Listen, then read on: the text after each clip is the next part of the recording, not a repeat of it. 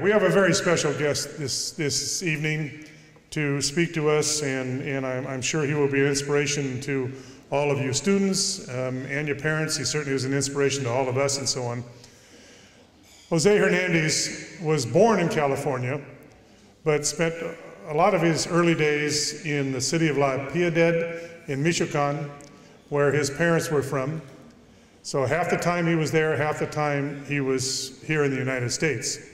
He worked as a young child and a young man in the fields in the Central Valley, so on. He didn't speak a word of English, am I correct, until you were 12 years old, is that correct? He's come a long way. With a BS degree in engineering from the University of the Pacific and a master's degree in engineering from the University of California at Santa Barbara, an honorary doctorate degree from the University of California at Santa Barbara. He worked at the Livermore Laboratory for a number of years, and in 2001 was accepted to the astronaut program. In 2009, he was chosen to ride, do you say ride? Or fly, or whatever, a satellite to the satellite station. This is an accomplishment for anybody, especially an accomplishment for a young man who worked in the fields, grew up, got his education, and became not only a top flight engineer, but an astronaut. It is a pretty amazing accomplishment. If you would please come up and give a warm welcome to Mr. Jose Hernandez. I am very proud to be here, to be able to be in front of you, that you guys honor me with inviting me here and in your presence, so I can give you a few words of, hopefully for the students, encouragement. First of all, I want to thank Carolyn, Ed, and Mark for inviting me here and taking care of the logistics of getting me here and being able to address you. A lot of people always tell me, how is it that a migrant farm worker from La Piedad, Michoacan, was able to actually reach for the stars? And let me tell you, it's a story that I think can be repeated over and over if a particular recipe is followed. And I'll share that recipe.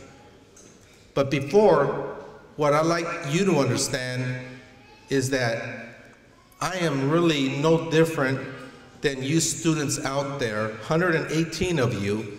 You know, this is the 19th year of this program. Over $1.5 million have been given away at this event. And I see so much of myself in you out there today.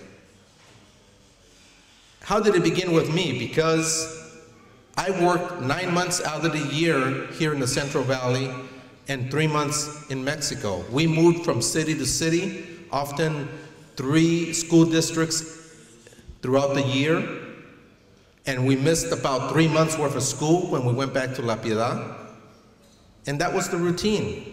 This is why it took me until I was 12 years old to master the English language.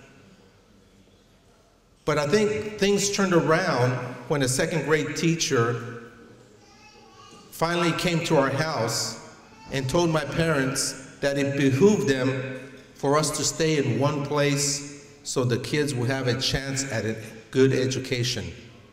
My parents only had a 3rd grade education. I remember I was 9 when I saw the last mission of the Apollo program. We had this old black and white TV with rabbit ear antennas on top. And as I held that antenna to get better reception, there he was, Gene Cernan, walking on the surface of the moon. I would then go outside and see the moon full. I would come back inside and see Gene Cernan walk on the surface of the moon, talk to Mission Control Houston, and I would say, wow, that's what I want to be. Yo quiero ser astronauta. I want to be an astronaut. And remember, my parents only had a 3rd grade education. de un rancho, Ticuitaco, Michoacán, not even La Piedad, es un ranchito. And I shared that dream with my parents at that time.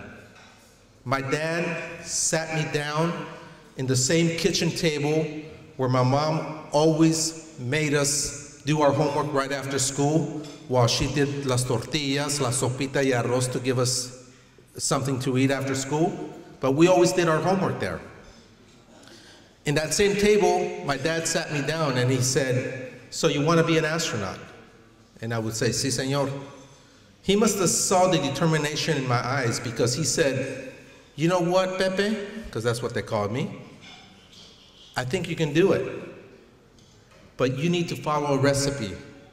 A recipe, very simple," he said. 5 simple ingredients. And of course I said, "¿Cuáles son? What are they?" He said, "First," he says, "you have to define what you want to be in life. What is it that Pepe wants to do when he grows up? Second," he said, "you have to understand where you're at now." Of course, I understood. 9-year-old migrant farm working kid, pretty far away from being an astronaut. Third, he said, you have to draw yourself a map. Every step, how to get from where you understand where you're at to where you want to go. And don't jump steps, because you could still get up there, but you won't be well prepared. Fourth, he said, get yourself an education, porque sin la educación no hay nada. Fifth and final, he said, the same work ethic you put in picking those cucumbers in the fields, you got to put it in the books. And when you graduate college and work as a professional, you got to put it in your job. He said, you mix all that up, Pepe, and you can be whatever you want to be. And you know why? Porque estamos en América, estamos en Estados Unidos. You can reach the dream. You're going to be able to do it. You just got to work hard, y lo tienes que tener aquí adentro del corazón. I believe that, hook, line, and sinker. The only additional ingredients I would add is perseverance, because it didn't take me once, twice, or 3 times to get selected as an astronaut. It took me 12 times. They told me no 11 times. Imagine what would have happened had I given up. We can't give up. You've got to keep trying and trying. Each year I didn't get selected, I would look at the astronauts and say, what do they have that I don't have? One year I found out they were all pilots. So guess what? Pepe learned how to fly. Another year I found out they were all scuba divers. Guess what? Pepe learned how to scuba dive. Then one year I read that the US and Russia were building the International Space Station up in space to do experiments.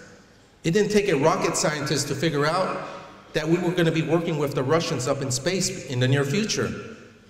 So when a project came out at Lawrence Livermore Lab to go to Russia, I jumped on that project. Not because I wanted to go to Russia, but because it justified Pepe taking Russian language courses and my work paying for it. So ya ponemayo pa ruski yazik. That's what I did. Perseverance, improving yourself each time. And if you add that last ingredient, you too can reach for your own stars. And very, very important for the parents out there that believe that they cannot help their kids because they only have a 1st, 2nd, 3rd, or 4th grade education, that's not true. You could offer them much more than money. You could offer them the moral support. Y eso cuenta por mucho. That counts a lot. So keep encouraging your kids to be reaching for their own stars. Porque sí se puede, sí se puede. Yo soy ejemplo de que sí se puede. I do not consider myself a genius. I just consider myself a hard worker. And I know all of you there are hard workers, and I know all of you will be able to reach for your own stars. Muchas gracias.